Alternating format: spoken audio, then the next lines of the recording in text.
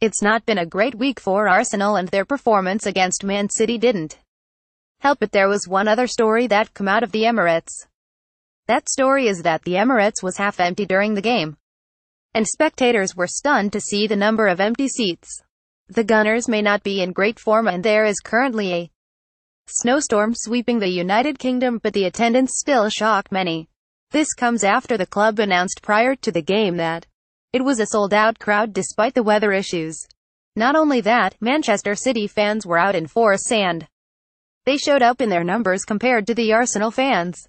One thing is for sure, though, the fans who did make the game will be wishing they didn't at halftime. That comes after the utter domination from Pep Guardiola's side in the first half of the game. It was expected that City would be the dominant side, having found it so easy against the Gunners on Sunday, but no one expected this easy. Goals from Bernardo Silva, David Silva and Leroy Sane meant that Man City went in at the break 3 goals to the good. Arsenal were unable to muster up much of an effort on Ederson's goal bar the odd shot, and you don't see it changing in the second half.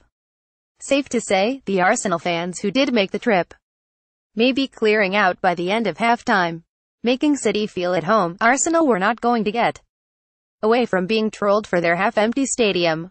Some fans even claimed that they were trying to make City feel at home, in regards to the empty hod joke. Whether it was the weather or the opponent, it's not great for Arsenal.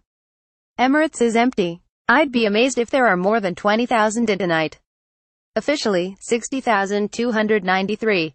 FK Hot Beverage, at Carnage, March 1, 2018. Reasons for Arsenal fans at the Emirates to be cheerful: more legroom, less of a queue for a pie, less of a queue for the tube. Silva's goal was nice to watch, less of a queue for the toilet. Emirates is empty just like Etihad.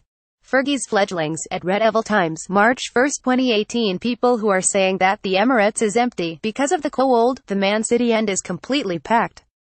Can't be more than 25,000 in here, and that's being generous.